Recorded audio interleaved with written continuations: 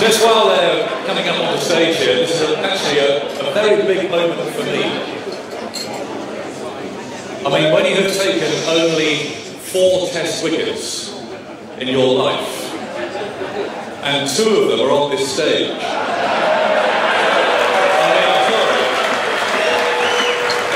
I mean, it's not everyone that gets 50% of their Test victims on one stage.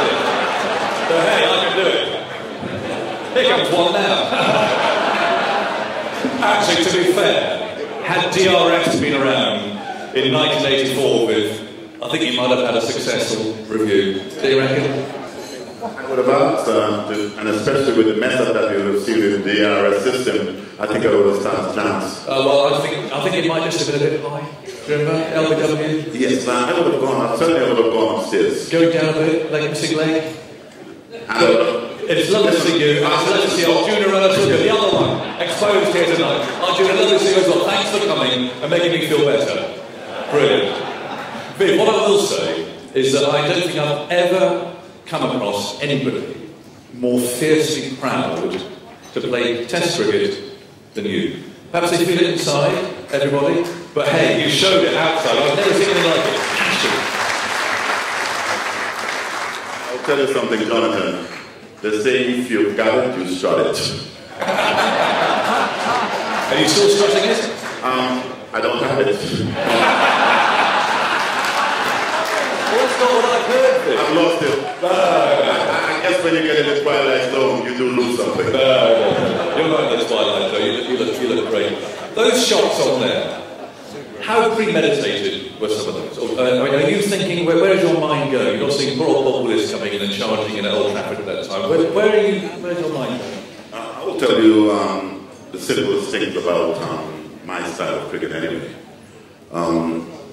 Every now and then, when I first came here to England in 1973, I went to Oxford Cricket School.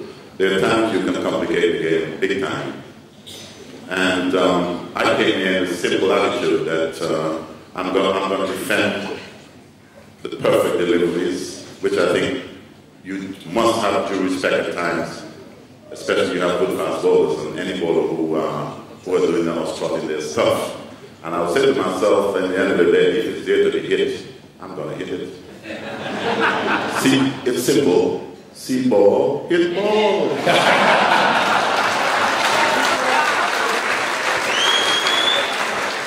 And Jeremy, I mean, you can still see it in his eyes, to play against these fellows, as you have to go turn over there.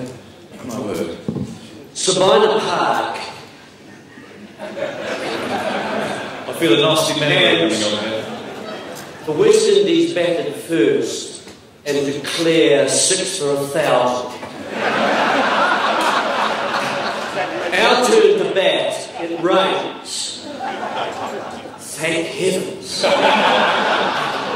There's about 3 hours to go in the day. It rains for 2 hours. We've got an hour to play. We are celebrating silently in our dressing room.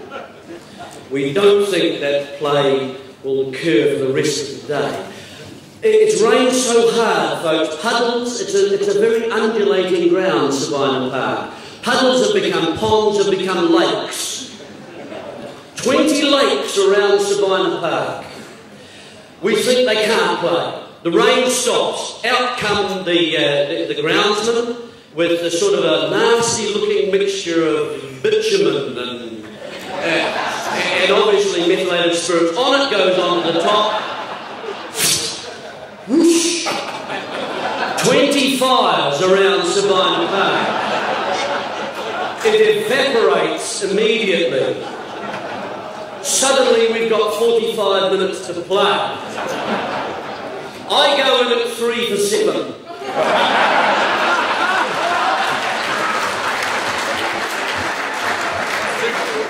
I walk out.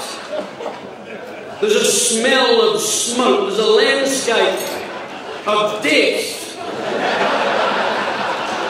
in the air.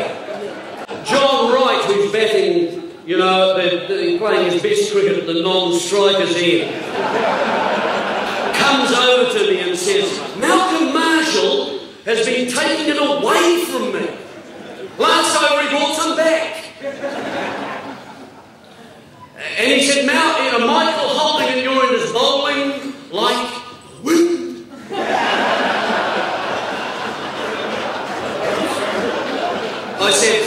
shape. I haven't even taken guard yet.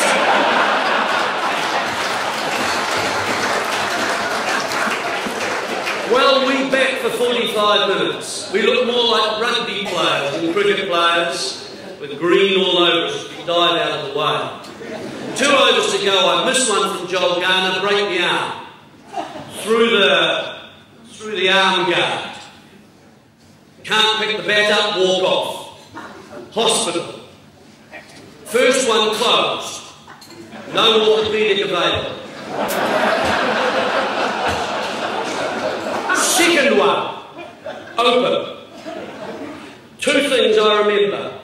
A little sign on the car park as you drove in.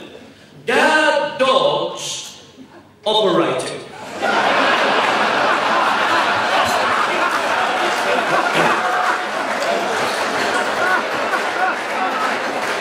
Hope to hell they've been trained, I thought. Second thing. A little boy, 11, 12, comes up with an autograph book. Says, "Hey, Coney, you sign." I said, "Yeah, put on the broken arm here, son." And I'm looking at it, and I turned in the pages. Mike Gatting. Good one, son. Yeah, Alan Border, good. Imran Khan. You've got some good signatures here, son. You must love your cricket, yes, sir? You get down to Savannah Park very often, do you? No, sir. They all come here sometime.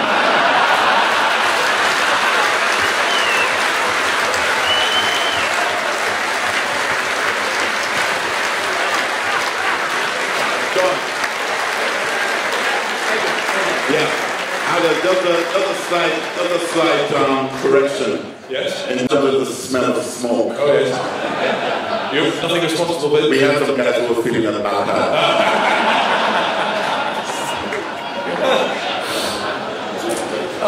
We were talking about captaincy, where we know lovely Jeremy, wasn't it?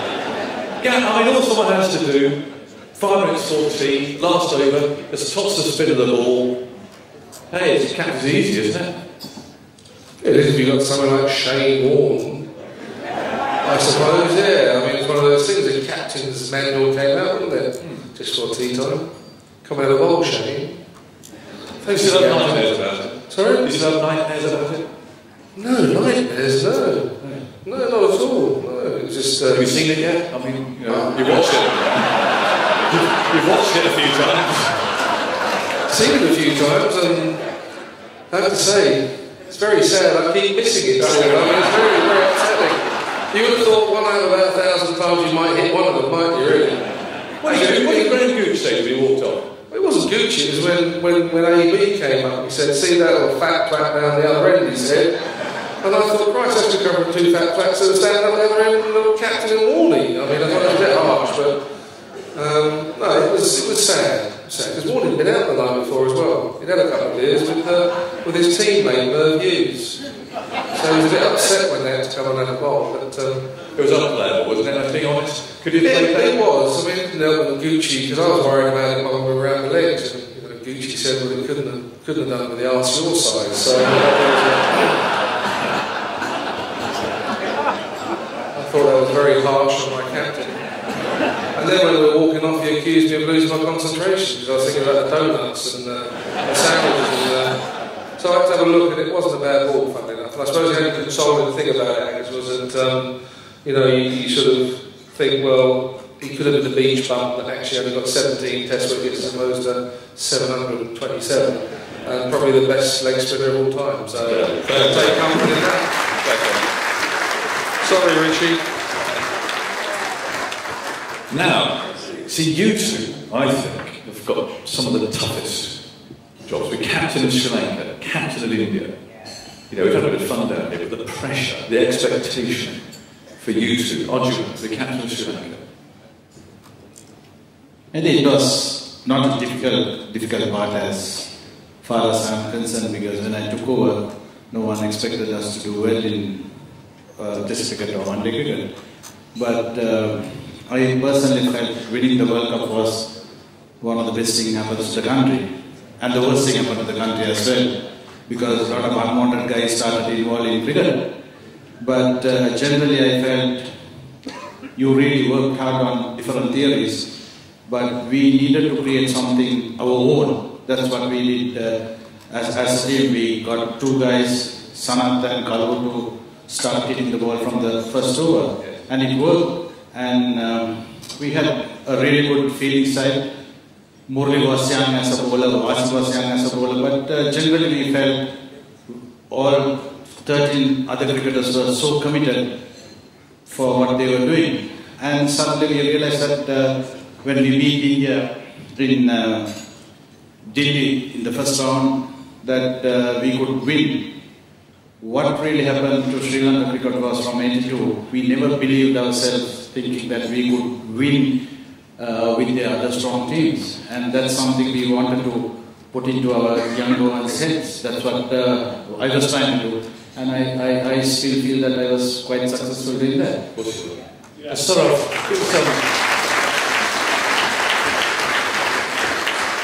give us an idea of what it's like actually to be captain of India. I mean, a billion people. You must feel that weight on your shoulders, don't you? Yeah, you have the weight on your shoulders, but I think it's a lot more spoken than actually what it is in India, because you get a lot of good things with it. You know, you get the accolades. When you play well, there are people who are appreciating you. It's a massive sport in our country, so it's not just about pressure. I think what comes with it also is something terrific. Yeah. Can you enjoy it? Can you enjoy being captain of India? Yeah, you can. You can. I'm sure it's the same with every other part of the world. When you lose, people ask you questions, selectors ask you questions. It's the same thing in India, but when you win, you know, it's about balancing both. And when you win, you know, the things you get is unbelievable. Yeah. Got to ask you one question. I didn't prepare at all for this. Sachin Tendulkar, we'll keep asking about when he's going to finish. I mean, the greatest player of his generation. Is he still carrying on? I think he wants to play, and I think a lot of people ask me the question, what else has he got to achieve? I think for him, playing the sport is ultimate, and the achievements have come with it. When I see him now, I still see so much of eagerness to play the game, and that's the reason he still keeps playing. But I don't see it too far away, and I hope it's not too far away, because whether he plays 2 more or 5 more or less, he's still with Sachin Tendulkar. We should keep an eye on that. Saurav Ganguly, Arjuna Ranatunga, Mike Gatting, Vivian Richards, Jeremy Coney, ladies and gentlemen. Thank you guys. Fantastic.